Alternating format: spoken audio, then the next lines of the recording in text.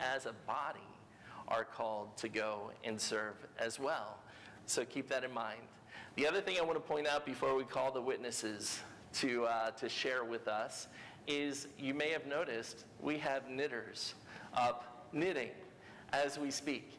This is one of the longest running missions of the church. There's caps up here. Just by show of hands, how many have either received a cap or even worn a cap as a baby that was knitted by the knitters here? Raise your hand. Yeah. Not me, but both of my kids. Yeah, definitely. Over 72,000 baby caps have been knitted by our knitters over the years here at Epworth. Yes, 72,000, and I did say over 72,000 have been knitted and have adorned the heads of babies to remind them that they are loved and that they are cared for. That is kind of like an underdog, behind the scenes type of mission because they may never meet the knitter, but they'll know that someone loved them and that it was with the love from a church and from Christian people and God's love for them, which is really, really cool. So keep that in mind. Sit back, be ready. We got some awesome witnesses to share. Mike? So after talking about the knitters, the next mission we wanted to highlight was Epworth has been sponsoring missionaries to other countries for years. And currently, Epworth is sponsoring one of our own, Anna Glenn, who we grew up in this church along with her Nathan husband, are both in Liberia doing missionary work focusing on sustainable agriculture, among other things. They are back in Liberia. They were here during the summer, but we thought since we're doing mission study right now, let's see if we can talk to them, and we're going to bring them up right now and talk to them. Hey guys, how you doing? Hey. So, what's the weather like right now? It's pretty cool right now. It's like in the 70s. 70? Okay, good. Yeah. All right, cool. So, for those who may not be familiar with why you're actually out there, can you give a recap? What have you been doing in Liberia so far? What is your mission? What is your calling? Yeah, so Liberia is one of the poorest countries in the world, and so there's a lot of people here who are living in poverty, especially in terms of having enough access to food. Additionally, there's a lot of people who know the name of Christ, but yet don't have relationship with Christ. And so we are here in order to teach agriculture, because that's one of the big passions that God has laid on both of our hearts, so that people can grow more food to support themselves and their families and their communities, and also to share what it is to walk with Christ and have a relationship with Christ. And so that's been a big part of why we're here and what we've been doing since we've been back. Yeah, since we've been back, it's sort of been a whirlwind. We're sort of getting acclimated back to the weather, the way we have to transport ourselves, the culture, the food, and all sorts of things. And so we've gotten back here, and we've gotten back into the swing of things, and at the Agriculture Research Center at Liberia International Christian College, and we're sort of off and running now. Yeah, we're just starting the semester now, so I just signed up about 60 kids in the agriculture department who are doing their bachelor's degrees. So that's been pretty cool. Been keeping me busy. Yeah, and we wake up every morning.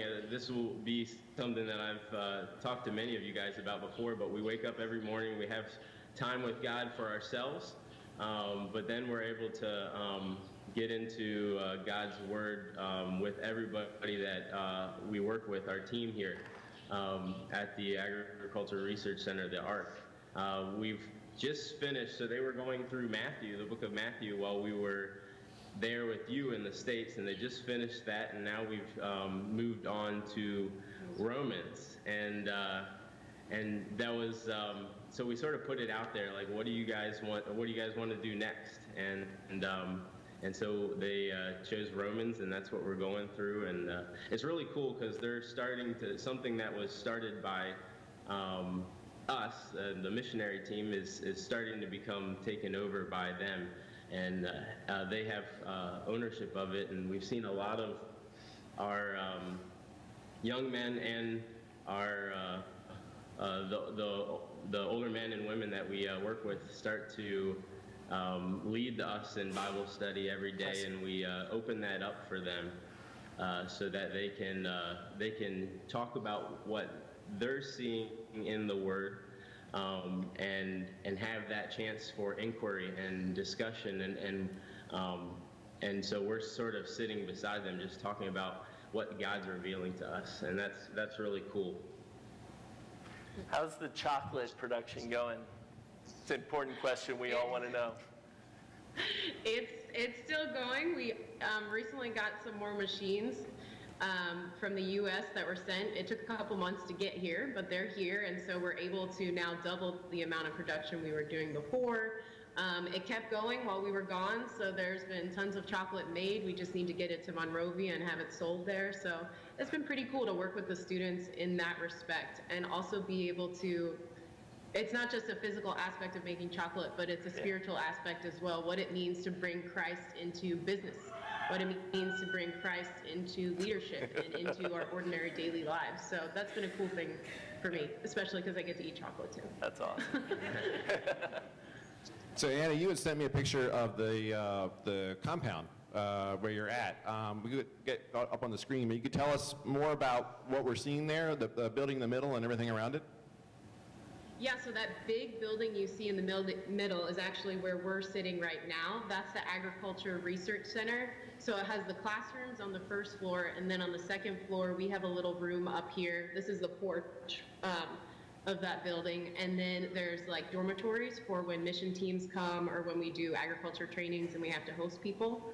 And then all around that building, you'll see various structures, and that's all of our agricultural farms. So we've got pigs that we're doing research on, ducks, chickens, tilapia.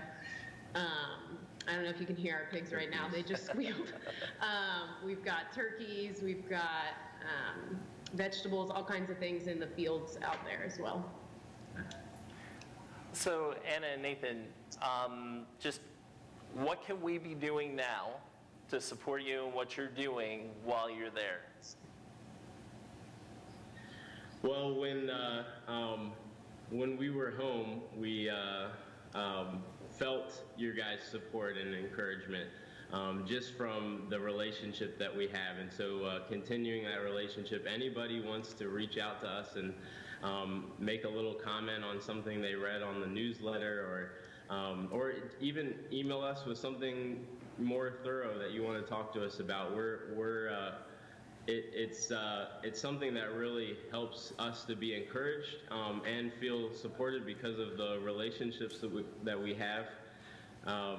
Yeah, I think being over here, we're so far away, it can feel really easy to forget about that whole giant family that we have on the other side of the world. So the more that we get to talk with you guys and engage with you guys, and I love this here too, where I can see everybody in the church. I mean, that's just awesome. And just when people reach out and remind us that you're a part of this ministry with us, you're praying for the people that we are working with, those are huge encouragements to us.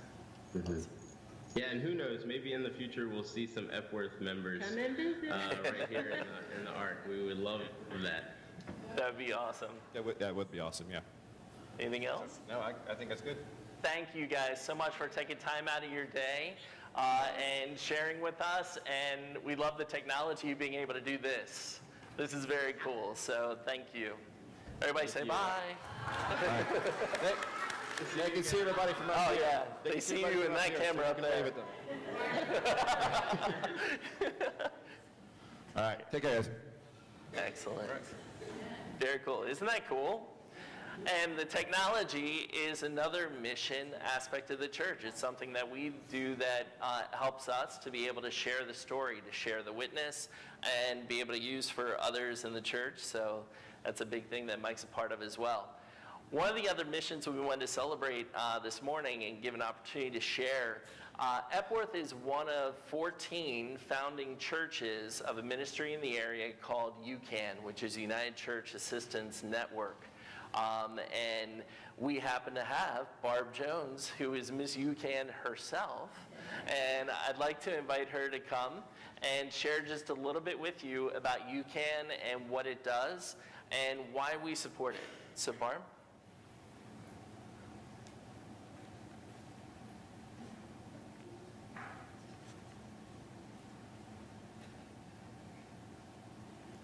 Let her come up here.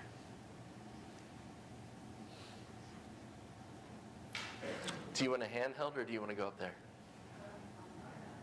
Okay, sounds good.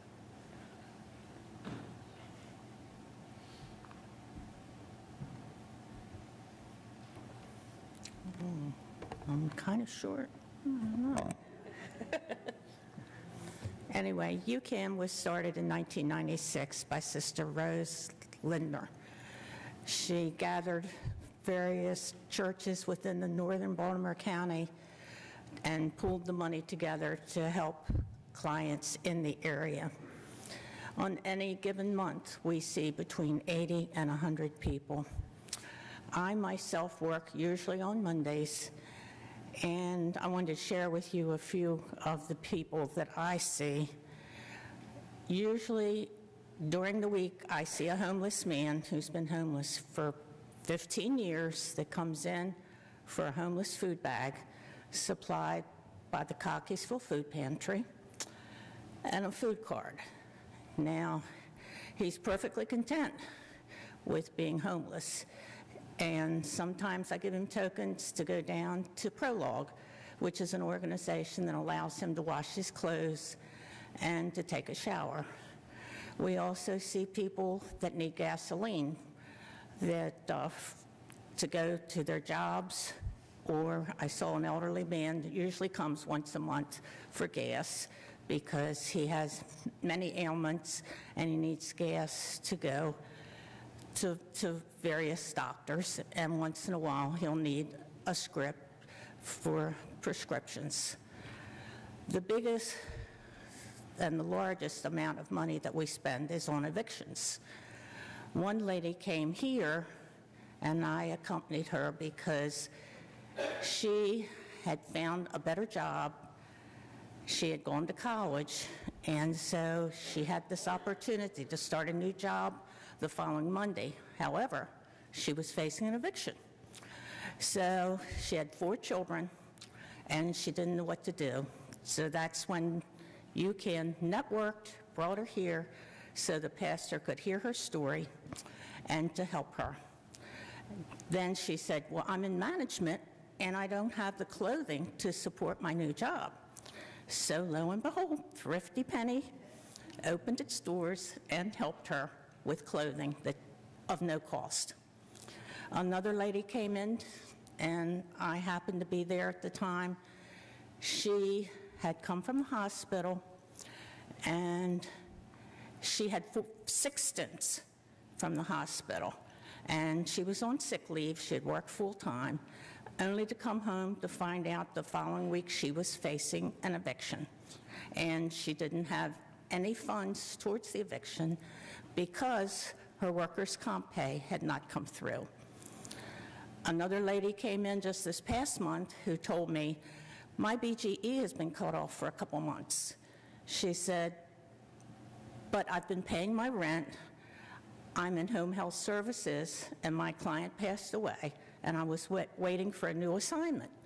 She said, but my rent is paid for, but they're going to evict me because my BGE bill has not been paid. So these are cases that UCAN has a guideline, and so many times we help as much as we can, but we network with other organizations to help people stay in their homes and survive. And most all of the 80 to 100 people that I see are working people. They are not on Section 8. They are working 1 to 2 jobs, and we try to help them sustain themselves and continue in life.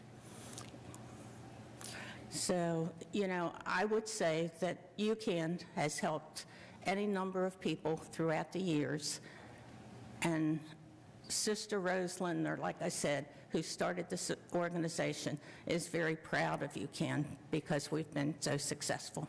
Thank you. Excellent. Thank you.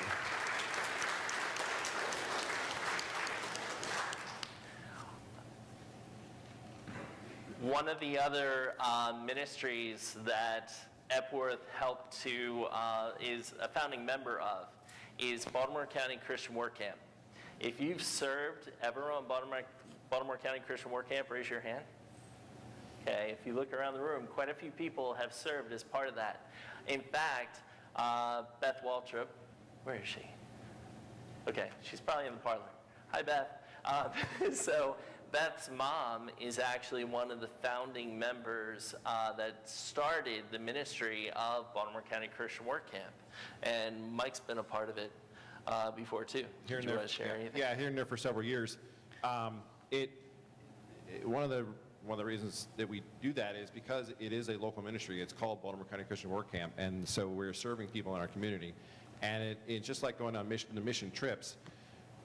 We're helping people who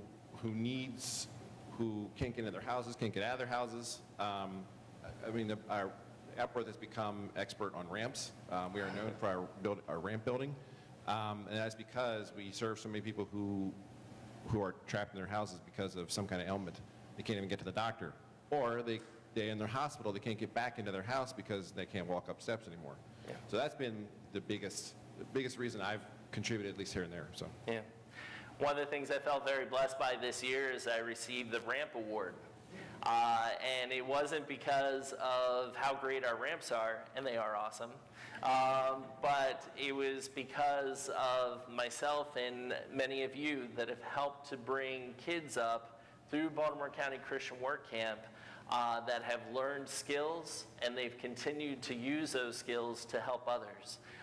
So for the years of service and contribution and how many people's lives we've touched, I know they gave it to me, but I feel like we as the church really received that award because that's really special. Anna, who you saw a little bit ago, did Baltimore County Christian Work Camp and other mission trips along with other folks here from the church. So, you know, she went to be a missionary, others became teachers and other things, but they're using the skills that they learned to touch others' lives. But one of the things that's really important to us here at Epworth is that it's not just a youth thing, it's not just an adult thing. This is something we do collectively as a family. One of the things that we encourage here at Epworth is intergenerational mission. In other words, if you have a family that wants to serve, we want to give you an opportunity to serve.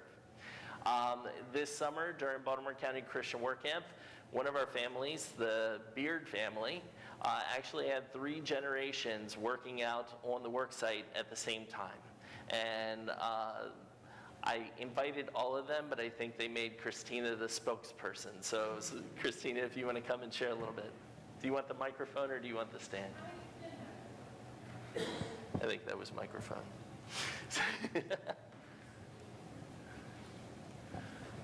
Emma, stand with your mom. Yeah, Emma, come stand with your mom. And your grandfather. So this year was my first ever year being part of Baltimore County Christian Work Camp. Emma went last year for the first time. Like, as she has been growing up, she's been doing Girl Scouts, and when she became old enough to be able to do stuff with the youth, she was like, sign me up. Mom, I'm doing this, whether you can figure out how to get me there or not, I'm doing it. So she got so much out of the mission trip last year and out of Baltimore County Christian Work Camp that I was like, you know what? I want to do it too. So just watching her grow and her faith grow and her wanting to serve, and she's always wanted to, but it just has grown over the past couple years with her being in youth group. So I couldn't go on the mission trip this year. I just couldn't make it work. So I was like, I'm going to do Baltimore County Christian Work Camp. I said to my boss, I'm doing this. People at work were teasing me because I'm a project manager at work, and they're like, you took vacation to project manage? Are you crazy? I'm like, well, yeah, a little bit. But I like it. So it was fun to be with the kids and to be with the family and meet them and hear their story, share our story. It was really moving for me. And one of the things that I thought would be really cool is, hey, my dad's retired now. He can come too. And, you know, growing up, he kind of instilled in us about helping others and doing things for others. He was on the trustees here at church, and there would be many a weekends and many a Friday night date that he and my mom would take to come walk through the church and replace light bulbs and exit signs, or replace them, and here climbing up ladders like a crazy person up on those ceilings. He still does if you ask him, but just please hold the ladder for him. So he was like, oh no, I don't think so. I have to pick up Kara from camp, because that was his job this summer. He was very serious about it, as he is about everything. So every day I would go over to my parents' house to pick up Kara after camp, and after we were done with work camp, and he'd be like, so, what'd you do today? So I'd tell him, oh, we were digging holes, and we were doing this, and whatever it was that we were doing. He's like, oh, like really interested in everything that we were doing. And I'm like, do you want to come tomorrow? No, I have this to do, and blah, blah, blah. Like, okay, but you can come to breakfast, and I'll give you the address. No, it's all right. I got to pick up Kara. Like, okay, but that's not till 3:30, so you got plenty of time. We could really use the help. And no. So finally, because his grandchildren are wrapped around his little finger, he'll do anything for them, Emma called him on Thursday morning and said, hey, Granddad, you should come and help us.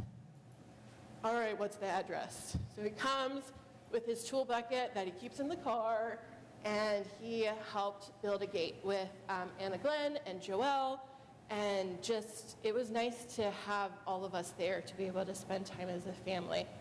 I told him to bring lunch, but he didn't, because he doesn't listen. But never ever. But it was a really good experience, and being able to, I was sitting with Miss Mary, because Mr. Dom left me in charge of her while he went to the doctor. I don't know why he picked me, but whatever. I was like, okay, I'll go and sit with her, and we talked, and she was asking me who all the kids were, because she was so amazed that so many of our kids have such a heart for service and were out there working, and how hard they worked, and that they were having fun while they were doing it, and they weren't complaining, they weren't being, you know, grouchy teenagers. And so I said, well, there's my daughter. And she's like, well, who's that guy? I haven't seen him all week. I was like, oh, that's my dad. And she was like, that's your dad? And he's here? All of you? And I said, yeah. And she was amazed. So that touched my heart too, for her to be able to see that and see how many people really care. So it was a really good experience to be able to share that. And if you get the opportunity, even if it's just for a day or like a few hours, just come out and spend the time with us. It's amazing.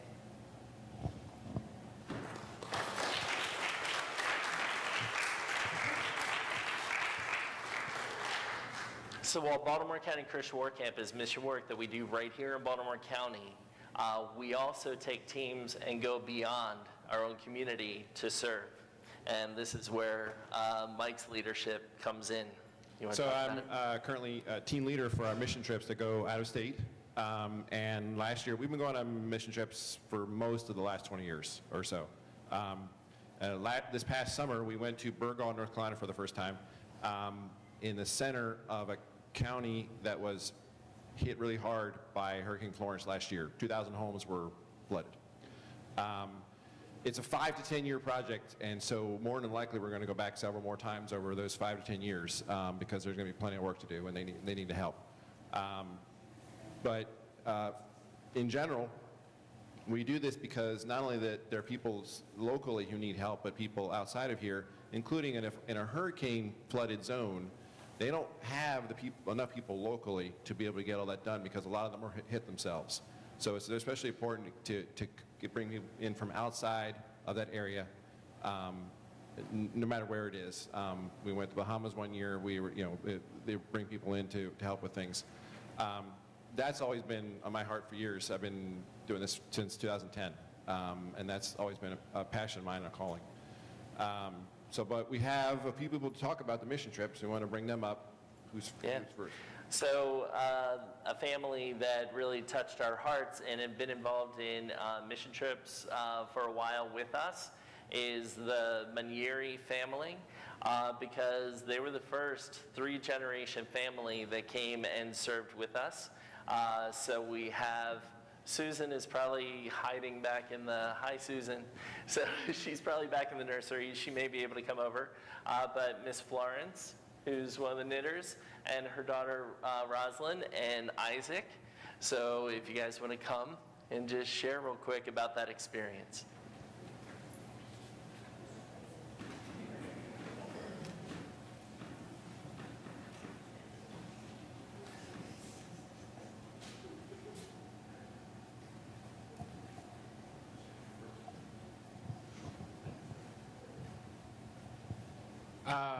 I started going on mission trips when I was in like 5th grade. I think I went to New Mexico, and it was great because that was the three-generation one, because I had like my cousin there, my grandmother, and my mom. Well, actually, and her. She kind of acts like more like a mom for me. It was such a great time because even though we weren't there to help ourselves, we were also having fun doing it with each other.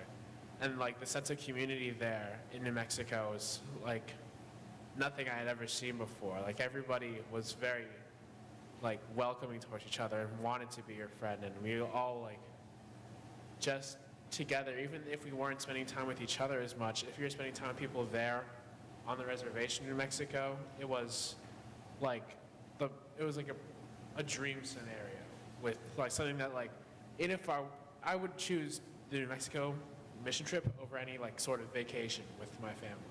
Like it was so much fun. And it's not very often that you get to,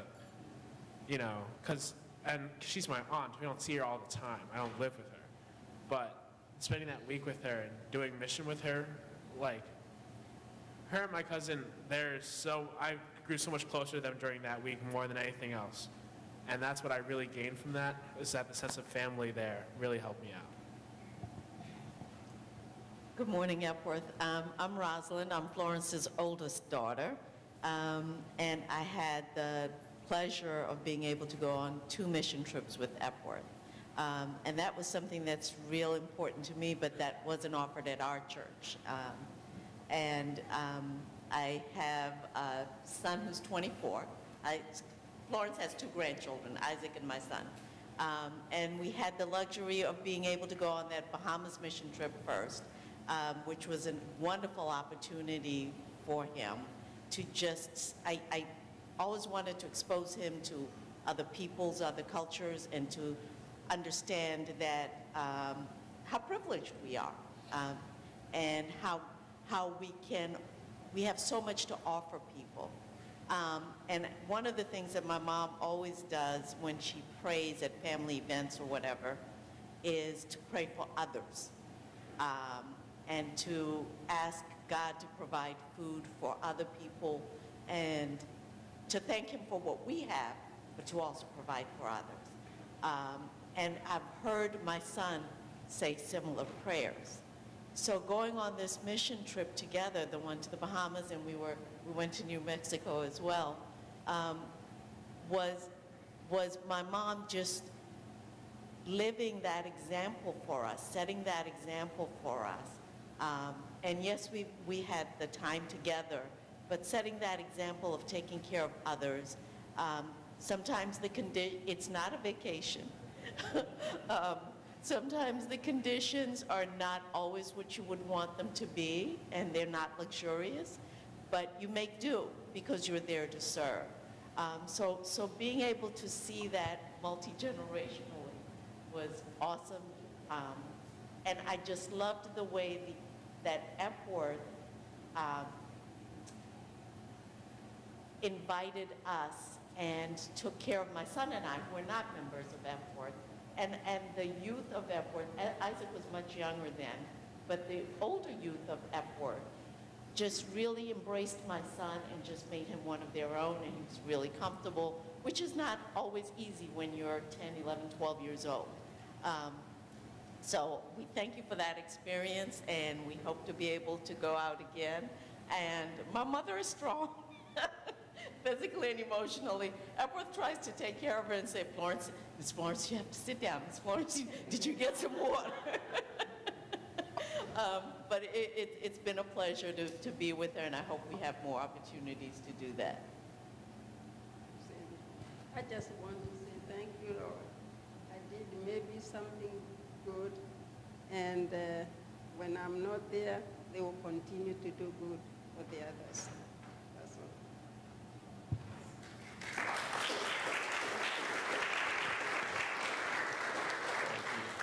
Did you want to say anything? Okay.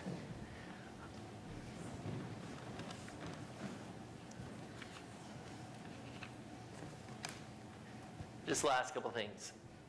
One of the questions I get far too often is people will say, when we go on a mission trip away from close to home, why are you going there? There's lots of needs here. One of the things I'd love to be able to tell people is, well, here at my church, we go away and we do stuff here. We balance that work. Baltimore County Christian Work Camp serves our neighbors in the community. Summer Mission Team goes beyond our community. But the ultimate thing that we're doing is not just serving, but we're building people with a heart for mission and serving and caring for God. The other thing I hope you notice today is it's not age specific. It wasn't just youth. It wasn't just young people. It's people of all ages going and serving. I had a gentleman in the church a month ago, came up and heard about our missions and said, you know what, I'm too old to go out and do things anymore, but I have a whole bunch of tools. And the next Sunday he came to church with a bag of tools. There's a air compressed nailer, there's a drill, there's all sorts of stuff in here. And he said, I can't use them anymore, but maybe you can. That was a way of being able to help. Maybe it's contributing to the mission teams and helping with that. Maybe it's praying for them. Maybe it's feeding them. You know what? We like to eat. There's many different ways that you can serve and be a part of the missions of the church. And we just shared a few. Down at the potluck, you're going to hear about so many more of the missions that we do in the church and also opportunities for you to be a part. But here's the deal. God touches each and every one of us and invites us to serve and invites us to respond, invites us to be witnesses. God's saying, whom shall I send? What will your response be? Amen. All right. And with that, please stand and join